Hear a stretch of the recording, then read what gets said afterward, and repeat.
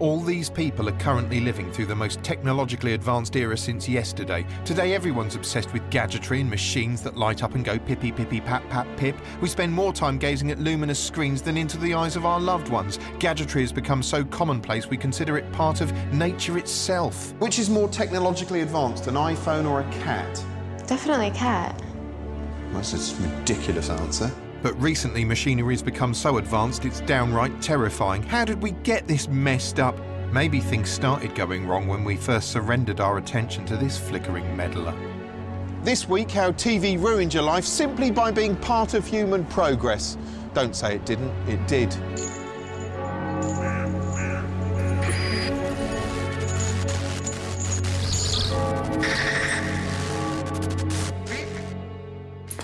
Progress. Where would we be without progress? Well, you wouldn't be sitting there watching this for one thing. No, you'd be standing outside in a smock, like a peasant. Yes, we'd all be outside, amusing ourselves by playing the duck bummer phone, like these gormless serfs. Not that we'd have time to engage in such lofty pursuits, oh no. Without, say, modern machinery, we'd be far too busy chopping wood or tilling the fields. Have you ever tried tilling a field? It's no fun. Mankind's hatred of chores like field tilling has led it to create all manner of devices to make life seem less pointless and disgusting. From the camel wheel to the wooden foot-operated bow thing to the portable smart-ass, they're all world-altering technologies. World. Once upon a time, television was a new technology itself, and of course, like all new technologies, it was inherently mistrusted. After all, the television was an unfamiliar intruder which squatted in the corner of the living room, demanding the entire family shut up and stare at it. If any of these people could have torn their eyes away, they'd have thought it was sinister. As you might expect, this dangerous new invention had a vested interest in making out technology was a beautiful thing, and it quickly set about showing us wondrous visions of the world of tomorrow.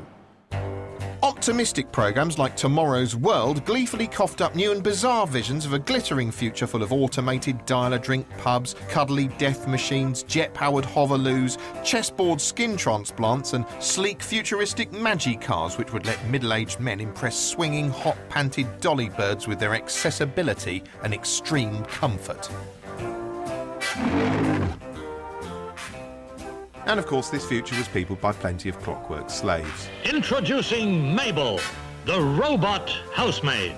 The common assumption was that we'd become a nation of robot-owning layabouts who delegated all our domestic tasks to some sort of motorised Jeeves. Even the ostensibly enjoyable stuff, like taking Rover for a walk, was farmed out to the bot. Looks like an episode of Britain's Strongest Dog.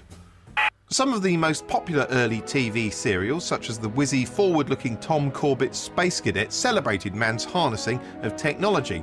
Scarcely a moment went by without audiences being startled by some entertainingly probing deep space expedition. General Smith, will you order one of your military space crews to investigate Uranus? He said Uranus. How does Uranus look, Husky? He said Uranus. Uranus is not uninhabited.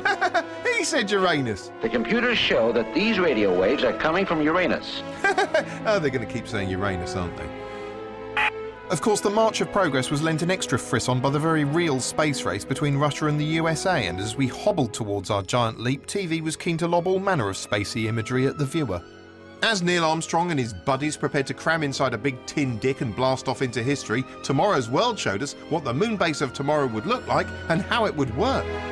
There'll be a daily shuttle service where 300 passengers at a time will reach Moon City after a 5-day journey from Earth. Liars.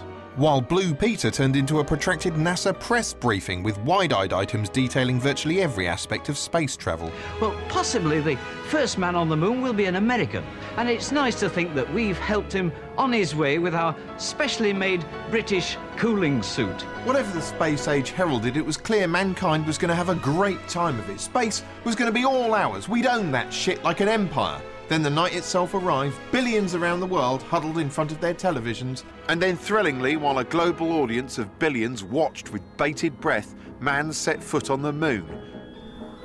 But what is that? First man on the moon, eh? One small step for man. For a while, space exploration was groovier than ever, celebrated in shows like the fast-paced alien-busting thriller UFO, which showed we freaky, far-out humanoids conquering an endless wave of extraterrestrial vandals, hurtling toward the planet like annoying metal wasps. But away from the televised fiction, we kept returning to the moon in reality. And what did we discover? Well, we discovered that space exploration was a letdown. For one thing, there wasn't much to do on the moon. There wasn't even a Nando's. We'd spent billions sending astronauts there just to piss around. I was strolling on the moon one day in a merry, merry month of December, May. And furthermore, when you stood on the moon and looked back at Earth, our planet now looked worryingly fragile. Having mounted a lengthy PR campaign in its honour, TV now started to wonder whether progress was such a good thing after all. The totally unforeseen accident on the lunar surface has caused very serious repercussions here on Earth. Hence the likes of Space 1999, a depressing vision of a future not worth bothering with, in which the moon had become an industrial waste dump manned by accident-prone space lackeys so incompetent they caused a massive nuclear accident which sent the entire meaningless chalky bauble spinning off into deep space with a bunch of angry-looking middle-aged people in unflattering lycra stuck to it. And as the years slid by, things remained resolutely grim up tomorrow with shows like Blake 7, a grit-toothed we're-all-gonna-die space opera from Dalek creator Terry Nation. This was an epic tale of political exiles perpetually on the run from the evil Federation. It was a miserable existence. Space itself was a washed-out dystopia of brown and grey hexagons, where the highlight of your day was finding a war memorial in a quarry. Some sort of obelisk, I suppose. The crew were constantly being shot at and shaken around like despised stepkids each time the Liberator hit a cosmic pothole. It didn't even have a happy ending. The entire cast were gunned down in a final episode so devoid of hope it seemed to have been filmed on a camera made of frozen widow's tears. But dying was probably a sweet relief really, since during their brief lives they'd been continually tortured by the technology that was supposedly assisting them. The chief source of their torment was Aurak, a whirring, winking, smart-ass in a box who loved himself almost, but not quite, as much as an iPhone, and who treated his human companions with the haughty condescension of a professor of Latin snorting at an especially stupid peg. Aurak, I want to tap Central Spacecraft Registry. Can you do that? Tap? What is that? Obtain information from the records. It's a bit like watching people struggle with a beta version of Windows Vista 30 years ahead of its time. You will clear the receptor circuits to receive an emergency program. Confirm when ready. Confirm readiness. Come on, come on. You know, sometimes it was like watching Jeremy Paxman wearily quizzing Michael Howard on Newsnight forever. That information is not immediately available. Well, can you get it? It has no bearing on the problem. Can you get it? Eventually. How long is eventually?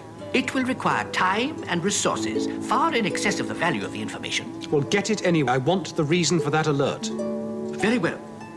I will report in due course. Jesus, even Apple computers aren't this snooty.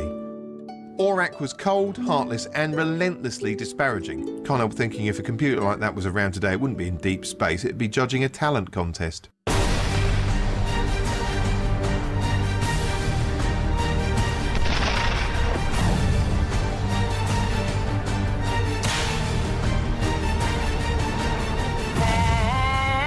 Nothing you can say. SOC 900 performance analysis. She's a sort of girl. Do not question SOC 900. Someday I'll wish upon a star and wake up where the clouds are far behind me. Sufficient input. Analyzing. Processing. You have failed. Oh no. Your performance is inadequate. You may now vacate the performance zone. Okay, thank you. You may now vacate the performance zone. When you try your best but you don't succeed. Once upon a time, computers were so unwieldy and complex, merely switching one on required an army of dweebs acting like they were operating a nuclear submarine. OK, please have the keys, Lorraine. Right, keys in. Can you check this oil level, please, Harry? Oil OK. Right, can you check disk temperatures, please, Malcolm? OK, disk up to speed. Hello, alternator house. Disk oil and temperature OK. Is it OK your end? OK for standby. Switch on standby, Peter.